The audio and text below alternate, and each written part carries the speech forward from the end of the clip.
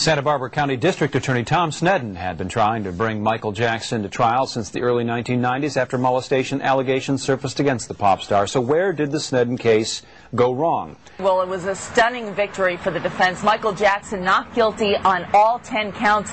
Randy, let me show you some of the local papers. Here's the Santa Barbara News Press, and it says jury's verdict on Jackson not guilty. On the left, it has each count underneath not guilty. On the right, it says King of Pop is acquitted on all counts. Justice is done, says his lawyer. The Santa Maria Times, another local paper. Here's the headline, Randy.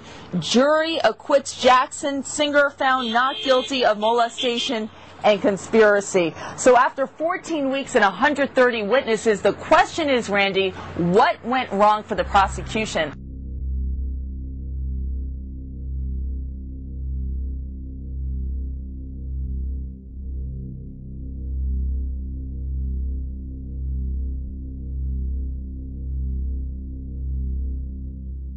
Well, I don't know that anything went wrong per se. Listen, when you're a prosecutor, well, I think something, Susan, come on, something definitely went wrong for the prosecution.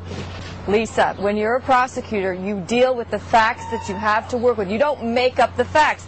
What went wrong is the jury didn't believe the accuser and didn't believe the accuser's mother. But that's not the prosecution's fault. That's the witness that they had. The jury didn't believe him. Justice was served. That's what our system is all about. But my theory always was that the DA really shouldn't be bringing any cases that they think they can't win. Well, I'll tell you, I did the DA's job for 15 years. I tried well over 150 jury trials as a district attorney.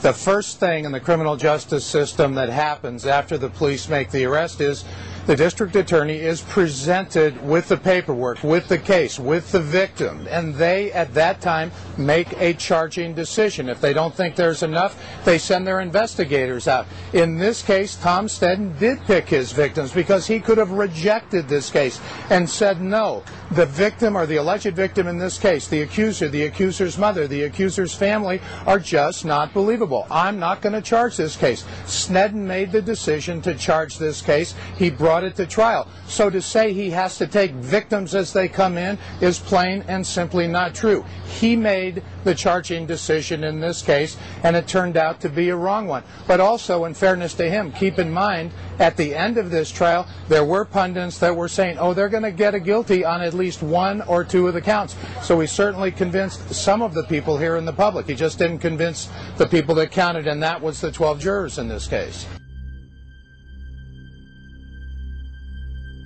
I don't necessarily think this jury said that nothing happened. What they said was proof beyond a reasonable doubt was not sustained. The prosecution didn't meet its burden. I don't think they said innocent or nothing happened. They said not guilty by the legal standard. The question is, should Tom Sneddon have brought the conspiracy charge, which basically allowed the mother to go on the stand and talk to them? I don't know that he knew ahead of time just how bad a witness she would be. But remember, other jurors who were interviewed afterwards also said that they did believe that in the past Michael Jackson had done things that he shouldn't have done. And correctly, they didn't hold that against him in this case. But what I'm trying to say is, I don't necessarily think this jury said this case shouldn't have been brought. It was stupid. It was a fair trial. But to say that it should not have been brought or Sneddon was on a personal vendetta, I just don't think you can go there. If this DA did not bring the conspiracy charges, do you think that Michael Jackson would have been guilty on the child molestation charges? Well, I'll tell you what, they certainly would have had a better chance, but we're sitting here armchair quarterbacking that. Certainly the defense was able to get in a lot of evidence about the mother and about the accuser in this case and prove that they were plainly and simply bald-faced liars. So could they have? I don't think so. I think we would have ended up in the very same place. And what Susan said is, you know, well, nobody said he was innocent. I couldn't agree with that more. But when the DA charges the case, they've got to look at it with, can we prove it beyond a reasonable doubt? And that's what they should have looked at in this case, plain and simple. Okay. Throughout the trial, a lot of people were questioning, will Michael Jackson actually survive this trial? Now we have the answer. Not only did he survive, but he is one free man.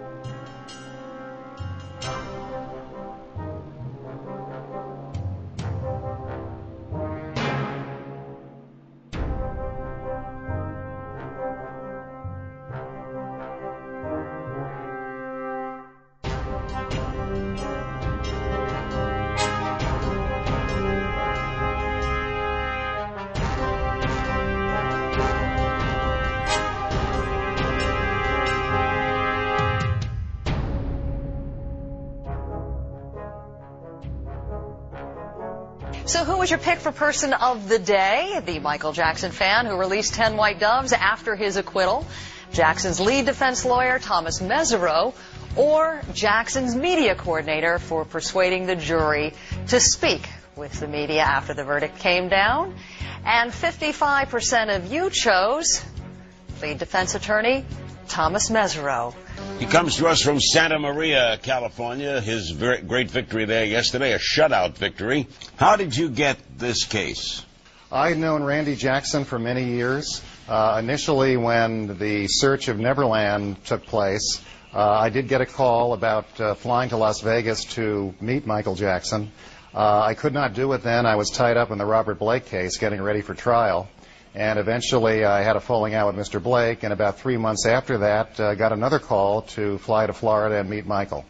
You said that you were not surprised by the verdict. I was confident. I thought that we had really destroyed their case very effectively on cross-examination, and I thought we had called a lot of very effective witnesses in our case. What kind of client was he? He's a wonderful client. He's one of the easiest clients to deal with that I've ever experienced. He's very kind. He's very gentle. He's very cooperative. He's a very, very honorable, decent person, and I thoroughly enjoyed representing him, and I consider him a friend. Was there any thought of him taking the stand? Yes, there was. When I gave my opening statement, I intended to put him on the stand, and he intended to testify. As the case developed, it became very clear to me that he didn't have to. We had shown the jury a videotape of a 2-hour and 45-minute interview with Michael Jackson where he explained his life and his philosophy of music and living and his experiences growing up. And when we put all that together, we decided there was nothing really to be achieved by it. There were some who were saying the prosecution was obsessed with Michael Jackson. Do you share that view? Yes, I do. I share it completely. I think they were not objective about this case. They were not objective about their witnesses. They were not objective about the theories they tried to prove, which were unprovable because they were false. And I think their obsession really hurt them. Why did they make a mistake in going ahead with this? Well, they never thoroughly investigated the accusers and the accuser's family, in my opinion. And if you look at the early interviews with the accusers, you'll see the police basically accepting their story before they've even investigated who they are. It was really us that found all the problems with these witnesses, with their history, with their backgrounds. The prosecution almost turned a blind eye to what was really going on. How big a factor was Macaulay Culkin? He was a big factor. He was a wonderful witness for Michael Jackson. And I will always have tremendous respect for Macaulay Culkin. He's on top of the world. He didn't have to go to bat for his friend, and he did it anyway. And there never was any doubt that he was going to come and testify. He always said, I want to be there, I want to help Michael Jackson, and I want to tell the truth.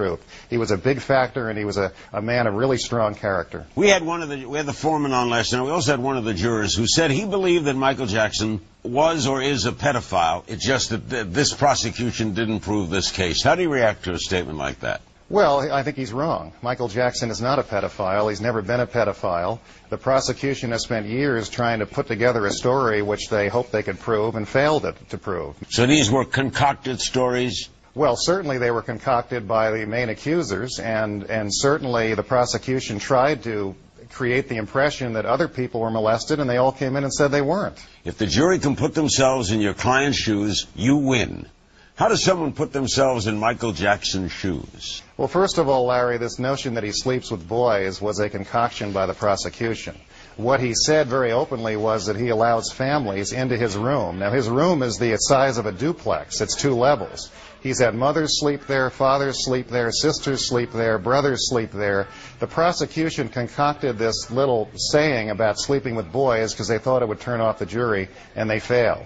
But yes, we did have to explain who Michael Jackson was to the jury, that he's a very creative spirit, a very gentle soul, a brilliant musician, a brilliant choreographer, and a very sensitive person who's very concerned about the world and the problems in the world. And he has a very childlike spirit and essence to him, and he attracts children all over the world. We did have to explain who he was, but this is a country which prides itself on diversity, on the freedom to be who you are, and we never diverted our attention from who Michael was. We never tried to make him look like anything but himself. He never tried to dress differently for the courtroom. Our whole intention was to show who Michael is and be proud of it and embrace it. What did he say to you when all 10 counts were read? He said the word, thank you, thank you, thank you. His first reaction was gratitude. Gratitude to God, gratitude to his defense team, gratitude to his family and friends. That's really all he said. When your friend Mark Geragos was on this program last week, he was highly critical of pundits, television pundits, 24-hour news. I share Mark Geragos' comments.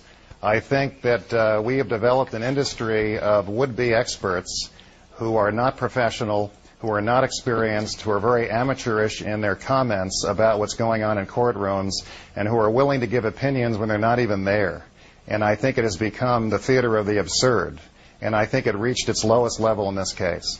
I knew a lot of what was going on. When I would take a break in my apartment while I was preparing, I would turn on the TV set, and a lot of it was just appalling. The factual inaccuracies, the obvious bias among people like Court TV, who I felt was really an arm of the prosecution through this case. How do you compress, 6 to 8 hours of testimony into a soundbite? You can't possibly be accurate.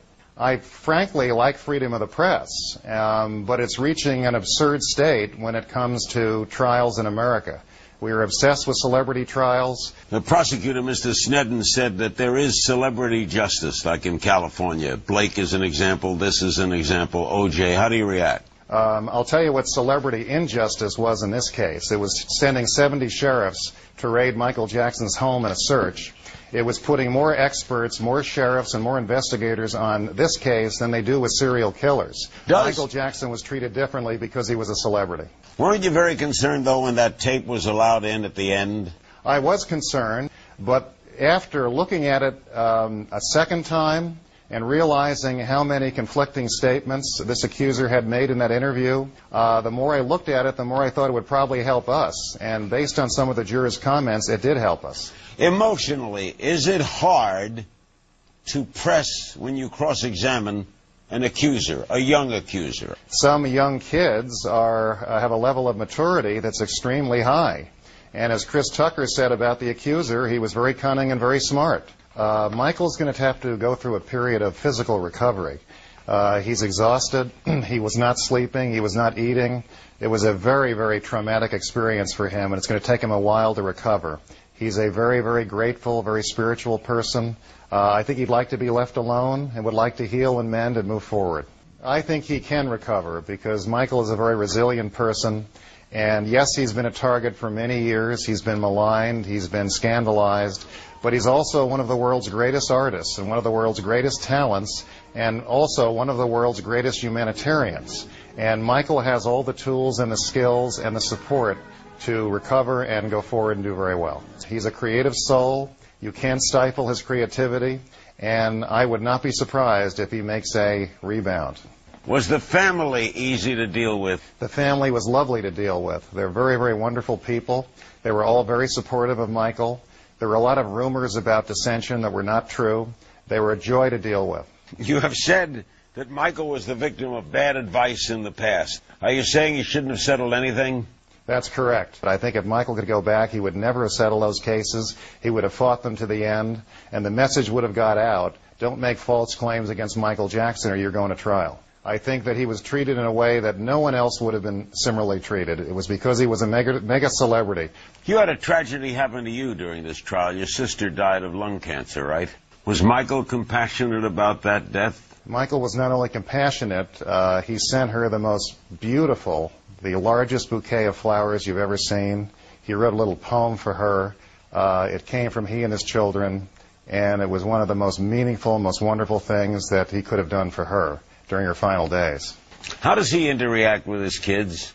Beautifully. He loves his children. They love him. He spends a lot of time with them. He's a loving, doting, caring father. Are they well-mannered? Yes, they are. And was that hard when you have to ask your own client, did you do this to this boy? Frankly, no, because the more I got to know Michael Jackson and the more ridiculous I realized these charges were, and the more of a gentle, charitable, kind-hearted, decent person he is, the less difficulty there was. And the Michael Jackson that I know doesn't even come close to the Michael Jackson they tried to portray. If you look at the few interviews he's done, you see a very, very simple, down-to-earth person who's very honest about who he is, honest about his loneliness, honest about his childhood. He's a very, very decent, kind person and easy to deal with. And trusting. Too trusting. That's been his downfall. He has trusted the wrong people. He has felt sorry for the wrong people. He has tried to heal the wrong people, and they've turned on him and tried to take advantage of him through the legal system. This was a horrible experience for him, and he's not going to allow people to just run wild through his home.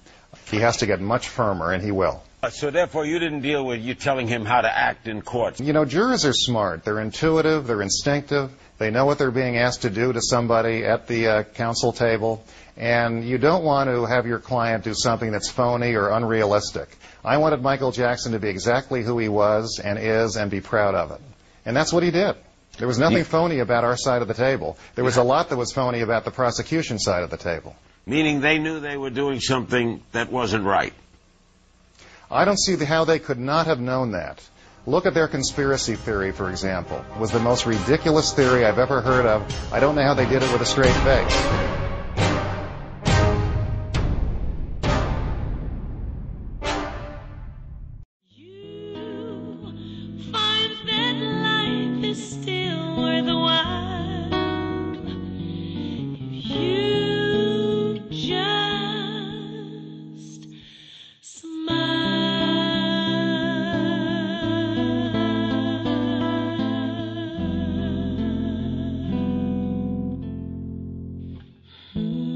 You fixed up that Martin Bashir program, and how did you feel about it? I saw you on TV talking about it. Well, I felt betrayed. Has it made life difficult for you and Michael? I mean, has it spoiled your relationship with Michael? I think so. I do think so.